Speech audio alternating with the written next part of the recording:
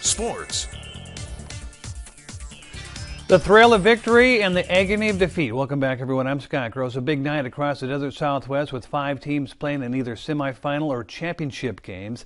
Let's get right to it. To Otay Ranch High School, where the jungle traveled for the party. Great crowd on hand for David Milan and the Tigers aiming at a CIF title.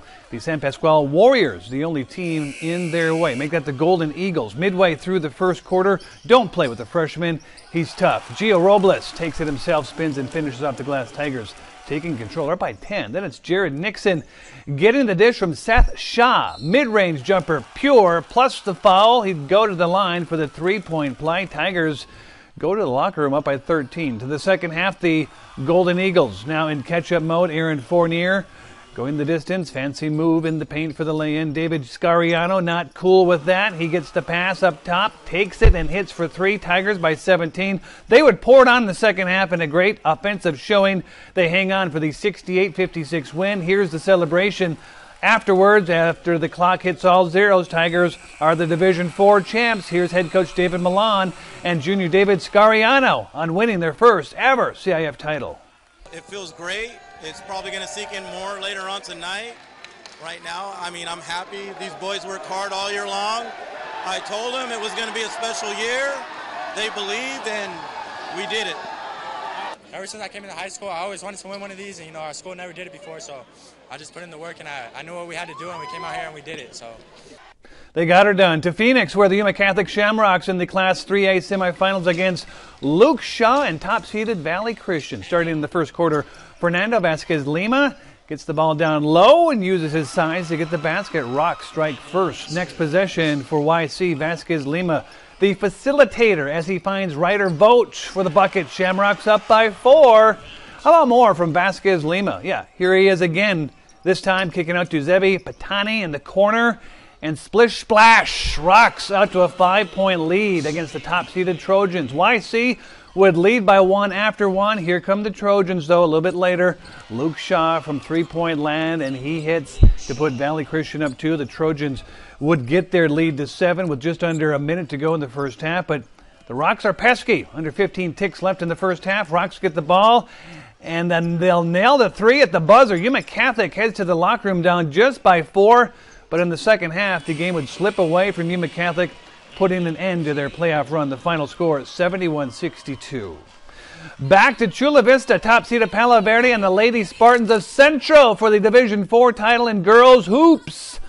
Let's go to the first possession of the game. How about a little scoop and score action? Yeah, pass picked up by Galilea Seriano, and she will go all the way. The easy lay-in. Central on the board first. Yellow Jackets answer right back. Watch this in the corner. Mary Jane Dagnino off to the other Dagnino. Charlotte finishes off the glass to knot it all up. Central would get hot.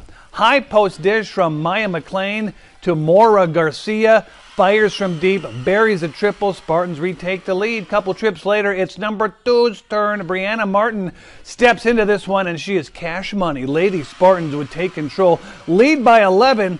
Into the end of the first quarter, but the Jackets then bring the sting. Down by as many as 13. Ruby Felix says, I'll take that. She connects from long distance to close the gap. Next trip from way downtown. Bailey Johnson shoots it from Blythe and hits. We have a 1-point game. Why not some more? In transition, Dagnino in the corner. Mary Jane, we're out of the shallow now. Palo Verde goes on a 15-0 run into the break, taking a 22-20 lead in the end. Jackets hang on, and they are now crowned CIF champs. Cole Johnson is in San Diego, standing by. Hey, Cole.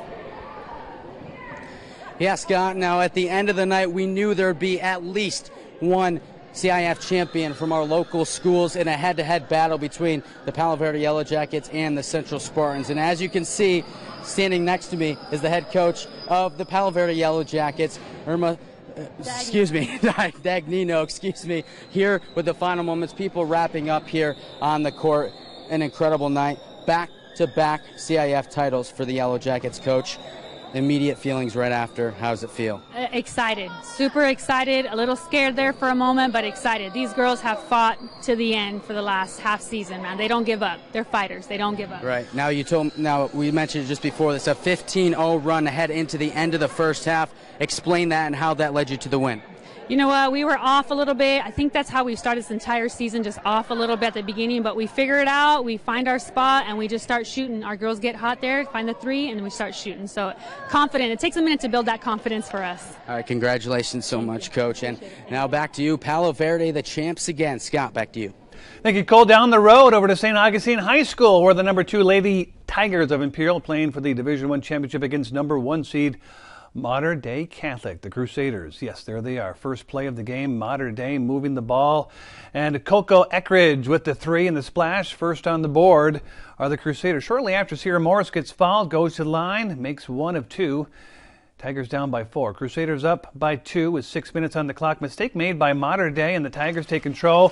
Niali Cardona passes to her sister Zero Mara, taking it up court and back to Niali. Loses it. Here comes Georgia. Oh, sweet Georgia with the hustle to knock it out of play. Good defense. Niali knocked down. Mater Dei's Eckridge dribbles around. Zamara takes a jumper. No good. Tigers back in action as Zamara dribbles it up. Finds Morris, who sees Gomez wide open back inside the paint to Amy Riley. Riley with the layup and in. We got a 2-point game. Eckridge, watch this, to Muckerman, wide open for the 3. Nothing but net for the Crusaders. They extend their lead, and it would be Mater Dei taking this one. But the good news is Imperial will still qualify for the state tournament next week. Here's Sierra Morris and head coach Pancioni after the game. I mean, it's the first time in school history we've gone this far. Go to weather after. A great honor to be here tonight. Mater Dei Catholic is known for their basketball. We knew it was going to be a really tough game. They played an open all year, so we came in, we fought, we battled. We were hoping for a little closer, a better outcome, but it just didn't go our way tonight. Even though we made it to the championship and lost, I still felt that we made history in the Valley. Not many teams can say they've been to the D1 championship, and us girls were able to do it, and we tried to represent our city as best as we could. Crazy night of sports, right? We're going to keep it right here. We brought Melissa Zaremba back in. We've got San Luis boys soccer going for their first state title tomorrow at 7 o'clock. That'll be at Dobson High School. They're 0 for 3 in state titles so far, so hopefully the 4th time is the charm. Let's bring in Melissa Zaremba now. We've got about 30 seconds. Weather-wise as we get into the weekend. Yeah, I mean, tracking more active weather. I mean, we had those gusty winds just a few days ago. I mean, even tracking some really likely chances for some rain for our Saturday. Even stronger winds will start to rejoin again, and also colder temperatures as well for Sunday. So lots still to come, and even going into next week, another storm system with even more rain still in our forecast. So yeah, busy week with weather. So get ready and maybe have those rain boots and an umbrella ready for tomorrow. So yeah, lots still to come. Thank you, Melissa. Thank you for watching tonight. Jimmy Fallon is next. Have a good weekend.